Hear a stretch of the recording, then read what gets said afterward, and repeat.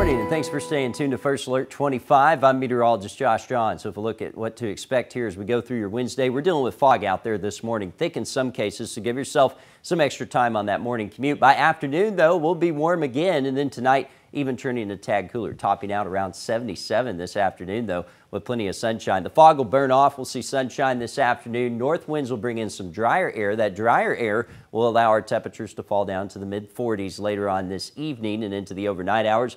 And then tomorrow, we're back into the mid to upper 70s. When we get into Friday, a little weak disturbance will come in. That'll bring in a small chance of some showers, about 20 to 30% chance of showers there on your Friday. And it'll be the first of a few disturbances we have. One starting Friday. We get another one coming through for the weekend, keeping some small rain chances around. Then a cold front works through late Sunday into Monday, so that'll bring some cooler air, bring in another rain chance coming in Sunday. I think Monday could end up being dry. By the time we get into the middle of the week, though, looks like we could have a stronger disturbance come through, and that may bring us some slightly better chances of rain before things start to dry out for the end of the week on into next weekend. 77 today, 78 for your Thursday. A touch cooler in the Brazos Valley. 20% chance of rain coming up starting Friday. We'll keep a 20 to 30% chance of rain through the weekend with mid-70s in place. Then that cooler air comes in Monday, about a 20% chance of rain Monday during the morning as that cold front moves through. 20 to 30% chance of rain Tuesday into Wednesday. We'll watch Wednesday closely. If that disturbance gets closer to us, may be able to raise those rain chances a bit. But behind it, we start to cool off. Upper 50s Thursday, low 60s in the Brazos Valley.